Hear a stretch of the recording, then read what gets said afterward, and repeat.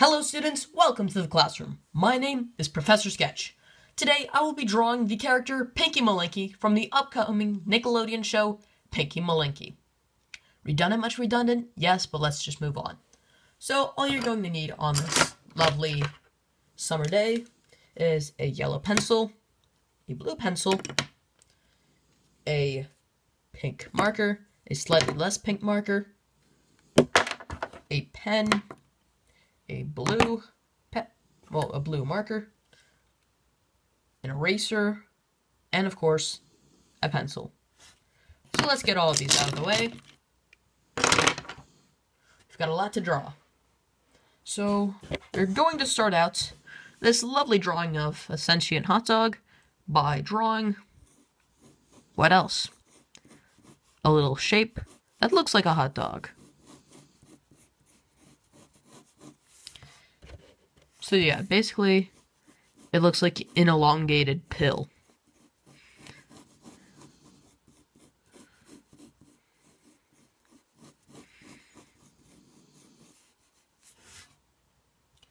And that's pretty much it in terms of his body structure.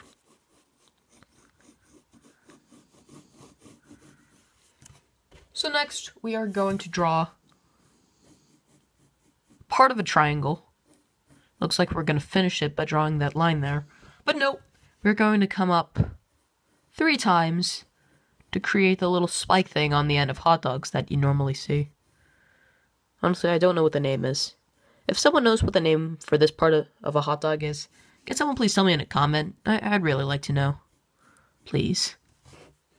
So now, we're just going to draw right around here a lump and a second lump, because that's a band-aid on poor Pinky Malinky. Why are we drawing the band-aid right now? Well, that question is pretty simple for me to answer, because right around here, we're going to draw his eyes. This helps us to plot out the location of his eyes. The eyes will help us to plot out the location of his arms, his body, his mouth, everything else. So yeah, thank you, Band-Aid. Or should I say thank you, Pinky Malinky, for getting injured. Yay. I guess that's gonna be a permanent injury, like Joe from Family Guy. He's always in a wheelchair. I guess he'll always have this Band-Aid. And I guess at some point they'll probably make an episode where he'll finally be healed, but then it'll end by him getting another bite on the side of his head. That would be pretty unfortunate, considering that would be considered a cannibal for eating a sentient hot dog boy. So yeah, basically you draw 2 eggs right here to make his eyes. Let's clean that up a bit. We'll erase the plot lines and the lines for the rest of his hot dog body.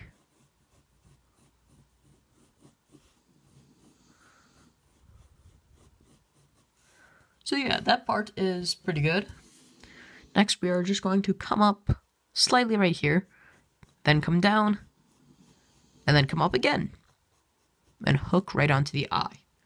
That sounds painful, but believe me, it's not. No, these are actually just his lips that we will be drawing soon. So you draw another curved line pretty parallel to the top one, and then you just draw 4 little bumps. Then come down with that top line to create a slightly overbitten mouth. And there you go. No, you're not done. Don't leave just yet. We still have a good amount to do. Yeah, I know, but just bear with me, guys. Please bear with me. We're just going to draw 1 line here for his pants. Is that the... Sorry, I'm just talking to myself. From there, you draw a line above that, and then 3 lines. 1, 2, 3. It's not perfect, but like I say, nothing's perfect. That's how it should look. And right in the middle here, you draw his belt buckle, and then the cover for his fly. And there you go, you've got his shirt, his pants. Now we're almost done with the drawing. We still haven't even gotten to the coloring. Now if you guys are bored and don't want to stick around for the coloring, don't worry, I'm just going to do the coloring in time-lapse form. So don't get your something in a... Well, don't get your brain in a twist. I don't know. If you guys want to hear a better version of that joke, just check out I Hate Everything's channel. He does the sort of don't get your small intestine in a knot thing, or get your brain in a knot. I don't know. What am I even talking about? Basically, don't get your artistic ability in a knot. That's what I should have said. You create little hands right there.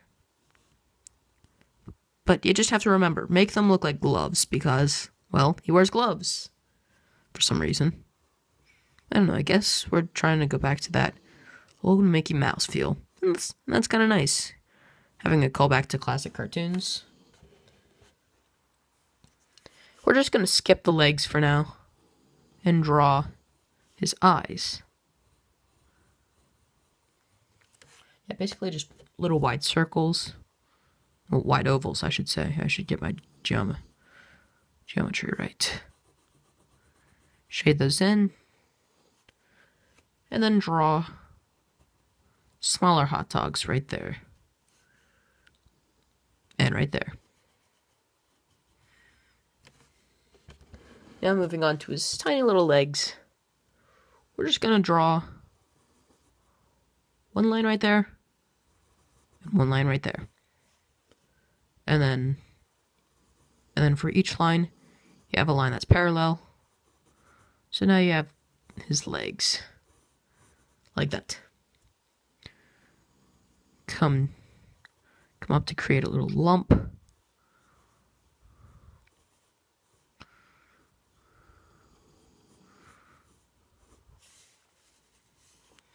Come across to make his boots, I think. And there you have it. That is how you draw Pinky Malinky. Now you might be thinking, oh, that's not really clean, like you didn't clean up very well. Oh, believe me, I'm gonna start drawing via time-lapse. So, embrace yourselves. We're going into a montage.